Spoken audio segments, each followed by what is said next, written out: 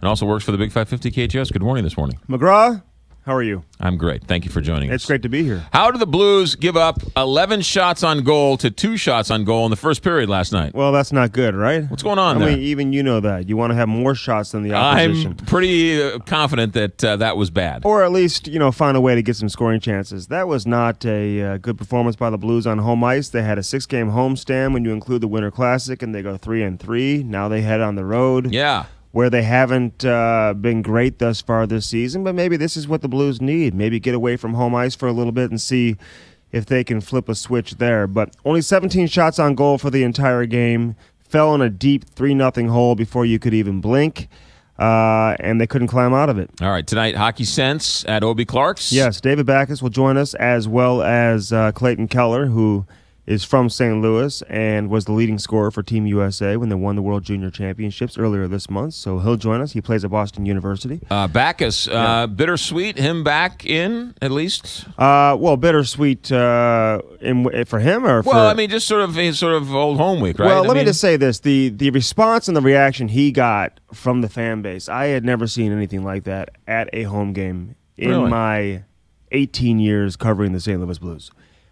There was as much I hadn't seen this much anticipation or excitement for a returning player since Chris Pronger came here with the Edmonton Oilers back in 05-06. Right. And they didn't have a Jumbotron tribute for Pronger back in 05-06. There was nothing. And, that bothered him a little bit. I know for a few years after that, they never did that.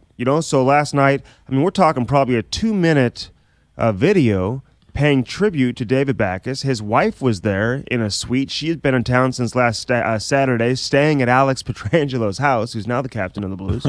Their little daughter's been in town as well. So, listen, that meant a lot to him. It meant a lot to his wife as well, and the crowd got into it for David Backus, but that was about all they cheered for all night long. And he left free agent, right? He left as a free agent, yeah. He signed a 5-year contract worth $6 million per year to play for the Boston Bruins. He also got in a fight last night with Joel Edmondson. Oh, nice. Yeah. So he had 17 minutes in penalties. You didn't see him a whole lot during the course of the game. I think he played just barely over 10 minutes over the course of the game last night. The guy's a goon now. Well, listen, he brought that element to the Blues when he was here, and he's doing that for the Boston Bruins now. All right, let me ask this question point blank. Are the Blues trading for a goaltender?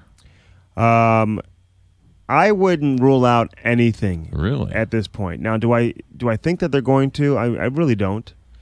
They elected to move on from guys like Ben Bishop and Brian Elliott in the past, fully believing that Jake Allen can be the guy. Now, he still has to show that he can be, but I believe they're going to give him that opportunity to prove whether or not he can do it.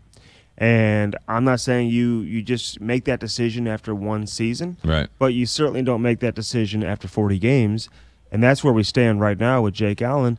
I think he's been pulled 3 of his last 5 starts. Obviously, it doesn't take me to tell anybody pulling that's a goalie that's a really bad deal. Well, it's bad. Sometimes there's different reasons you do it. Sometimes last night was certainly performance-based, trying to get the team going as well. But the second goal was the backbreaker for me.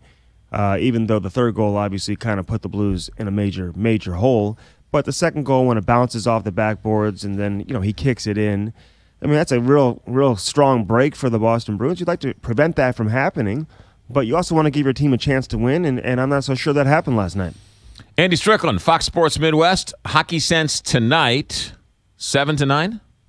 7 to 8? 8 to 9, I believe. 8 to 9. Yeah. If I was a program director, I should know that. 8 to 9, Obie Clark's, David Backus, as well as all sorts of...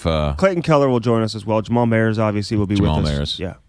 All right. We'll have a lot going on tonight on Hockey Sense. Swing by Obie Clark's, and if you can't, you can listen to the Big 550 KTRS. You take that text message, and we'll talk to you next time. It's an email. My phone's going crazy, though, this morning. Andy Strickland, ladies and gentlemen. Good to see you, buddy. All right, good to see you. 950, Big 550 KTRS. This is McGraw Live on KPLR 11.2, STLtoday.com, and the Big 550 KTRS. Hi, Terry